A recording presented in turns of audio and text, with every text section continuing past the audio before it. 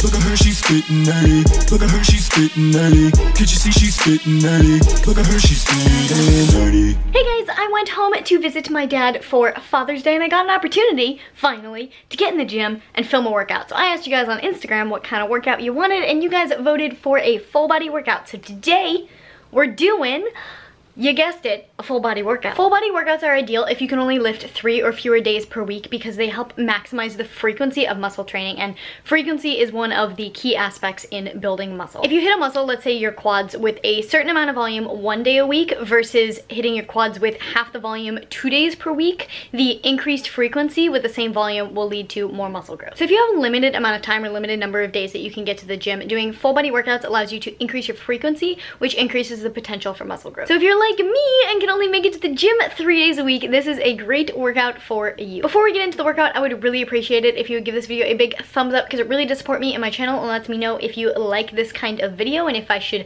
make more of an effort to go back to this beautiful gym. Like, oh my god, side note, by the way, this is the most beautiful 24-hour fitness that I've ever been in. Like, I've been to a bunch of different ones in LA. None of them compare to this one. It's just beautiful and amazing and has like an outdoor area, and I kind of want to move back home just so that I can go to this gym. What was I saying? I got distracted by the thought of the beautiful gym. Oh yeah, thumbs up, really appreciate it. Love you forever. Subscribe for more videos and hit the notification button so you don't miss any future videos. And yeah, without further ado, let's go lift some weights. Every time I go to the gym, I start off with a really quick LISS session just to get the blood flowing and get my heart pumping. I usually walk on the treadmill for about 5 minutes, but I also really like warming up with some light rowing or sometimes, occasionally, not very often, the Stairmaster. I like to do this just until I feel my body temperature start to increase. So like if I were wearing a sweatshirt, I would go until about I get warm enough to need to take the sweatshirt off. Not really trying to break a sweat, just get a little dewy, if you will, just get a little bit of a glow going on. Once you're nice and warm, feel free to do any other sort of warm-up that you like to do before you lift. I like to go through the MAPS Prime routine from Mind Pump, which is basically an assortment of exercises that get your body moving better for lifting, and you can customize it based on your body and what you need. And I've been doing it since January, and I love it so much. It takes 3 to 5 minutes, and it makes my body feel so much more prepared to lift heavy. These are just some examples, some exercises you can do to prime your body before a workout.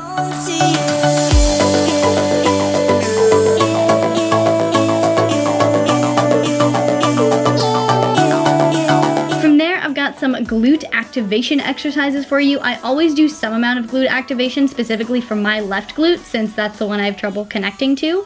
This first exercise is banded kickbacks on a ball. Keep your knee bent so that you can't activate your hamstring accidentally. It'll force you to really use your glute to lift your leg. You can do it on either side or just one side if you know that you have a weaker glute that needs to be activated before you lift.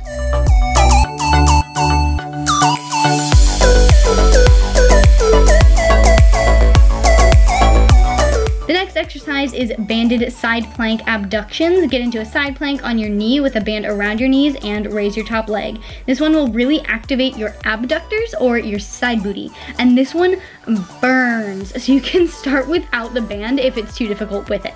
And remember, you're not trying to burn out your muscles, you're just trying to get them pumped up and warm.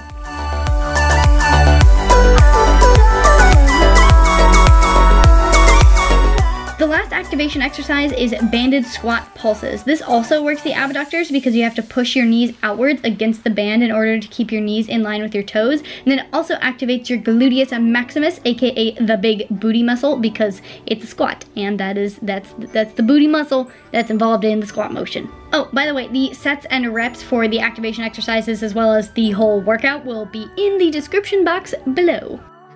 Now we're all warm, onward to the actual workout. I love starting off my workouts with some sort of compound movement, which is an exercise that involves multiple joints and muscle groups.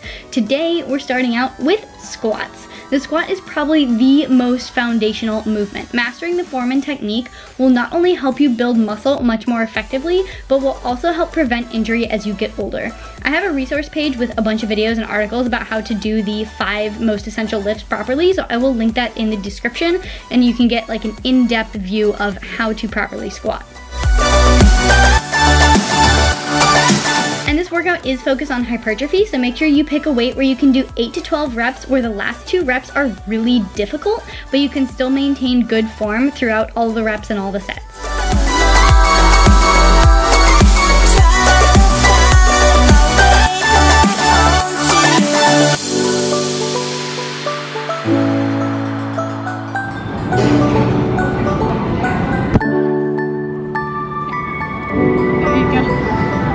Next, we have the dumbbell chest press. This is also a staple compound movement. Start with the dumbbells at your chest, press them all the way up, and then make sure you go slow and controlled on the way down. If you can't control the downward movement, drop the weight.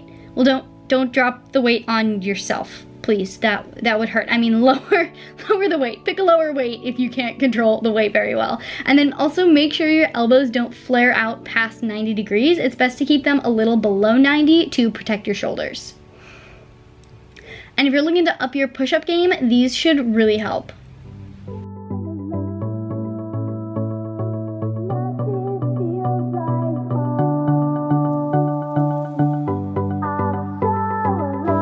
The chest press, we are moving into the bent over barbell row. This is one of my all-time favorite upper body exercises because it engages so many muscles throughout the arms and the back. Again, another staple movement that everyone should be using in their routines.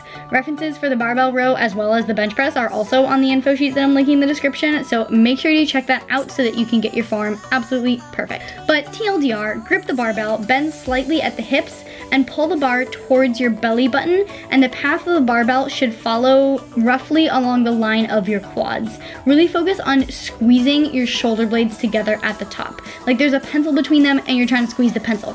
If you have a gym buddy with you and want to make sure you're feeling it right, have them poke you right between the shoulder blades and think about pinching their finger. Once you're done, take a little dance break and repeat the set 2 more times. Next up, we have a superset. A superset is where you do 2 exercises back to back with no rest in between. For this one, we're doing good mornings and hip thrusts. Good mornings target the hamstrings and the glutes. They're essentially a Romanian deadlift, but with the bar on your shoulders. From standing, you're gonna push your hips back and hinge at the waist, like you're trying to push someone out of the way with your booty. Keep your legs fairly straight. You should feel a slight stretch in your hamstrings. I have to bend my knees a little bit more than most because I'm not super flexible, but basically don't lock your knees. A slight bend should be sufficient for this exercise if you're flexible enough to go through the whole range of motion like that. The bottom of the rep is when your back is parallel or almost parallel to the ground, and then on the way back up, focus on pulling through your hamstrings and glutes and really squeeze your glutes hard at the top of the rep.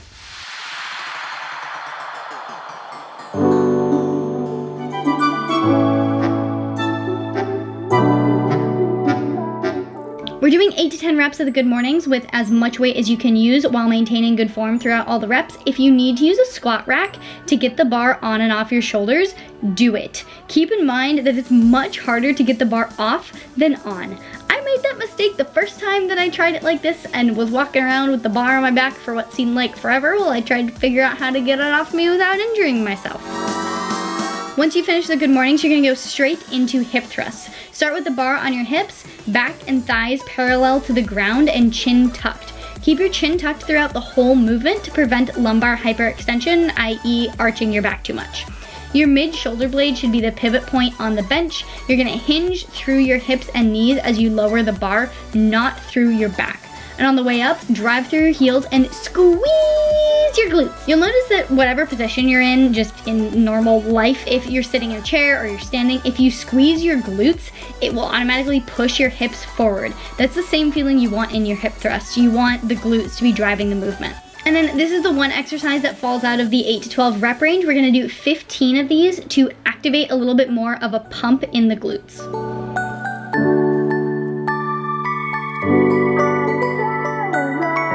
Take a little break, shake it off, and then you're gonna do the set 2 more times.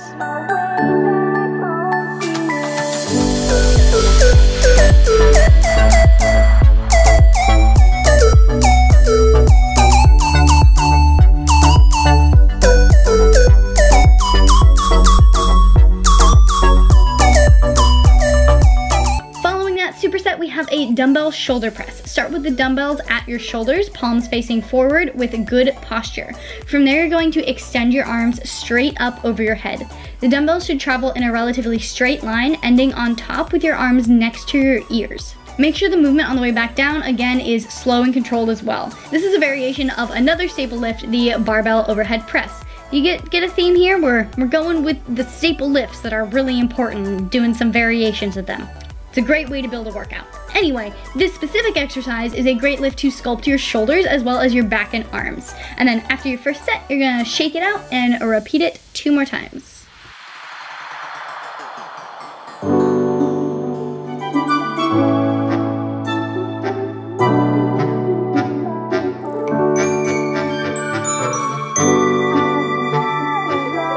We have another superset. This time we're targeting the biceps and triceps. This is gonna require a cable machine, but you can also do something similar with dumbbells, which I'll talk about in a second, but we're starting with cable curls. Drop the cable all the way to the ground and start with your arms fully extended. Keep your elbows at your sides and maintain good posture with a slight bend in your knees. And keep your body as stable as possible. Don't use momentum from swinging your body to get the weight up. If you feel yourself start to have to use your body and momentum rather than just your biceps to move the weight, lower the weight. Again, the movement should be slow and controlled. If you don't have a cable machine, you can substitute this move with regular dumbbell curls. And then once you finish your curls, you're gonna go straight into cable tricep press downs. Lift the cable up so that it's over your head. Try to pick a machine that isn't so stiff that you struggle for 2 minutes between exercises trying to lift it like I did. No idea why this machine didn't want to cooperate and didn't want to lift the cable up, but I got it there eventually. For the tricep press downs, again, make sure that you have good posture and keep your elbows at your sides. Your shoulders should not be rotating at all. The elbows should be the only joint moving. Make sure that you get full extension at the bottom of the movement. Really squeeze your triceps to extend your arms all the way. This is an isolation movement, so the rest of the body should not be helping move the weight at all. This is one of my new favorite tricep exercises. I find that it isolates them really well and I can really feel the burn. For this one, if you don't have a cable machine, feel free to do dumbbell overhead tricep extensions or skull crushers.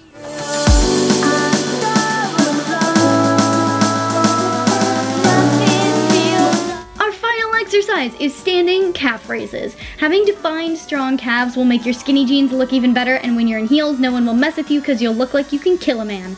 Also, it'll make your compound lower body lifts like the squat and the deadlift stronger, so don't skip this exercise just because it's at the end of the workout and it's a little boring. To do these calf raises, grab some sort of weight, kettlebell, plate, dumbbell, it doesn't really matter. You need some sort of platform also that's an inch or 2 off the ground. You can use a step like I did or stand on a squat rack or whatever raised platform you can find, or you can also hold on to something. Being on a platform will allow you to get full range of motion. Position the ball of your foot on the edge of the platform and lower your heel all the way down until your calf is in a stretched position. And then drive through the ball of your foot to push yourself up on your tippy toes. You can see here that I'm really letting my heel go all the way down as far as it can and then pushing it all the way up. It's really easy here to just do it 90% of the way, but make sure you're really squeezing your calf at the top to push your body through the full range of motion.